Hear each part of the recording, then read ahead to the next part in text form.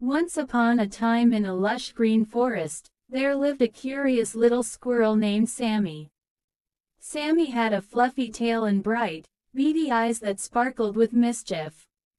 Every day, Sammy would scurry around the forest, hopping from tree to tree, collecting nuts and acorns. But one day, while exploring a new part of the forest, Sammy stumbled upon a mysterious cave hidden behind a waterfall. Curiosity piqued, Sammy cautiously entered the cave, his heart pounding with excitement.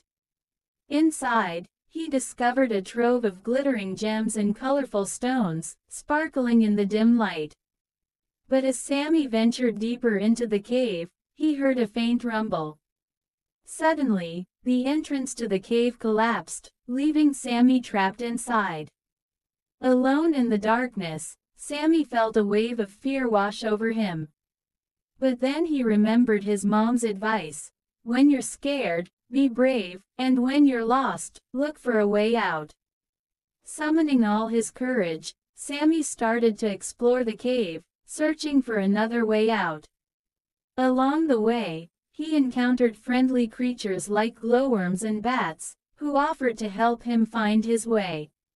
After many twists and turns, Sammy finally found a narrow tunnel leading back to the surface. With a burst of energy, he scampered through the tunnel and emerged into the warm sunlight.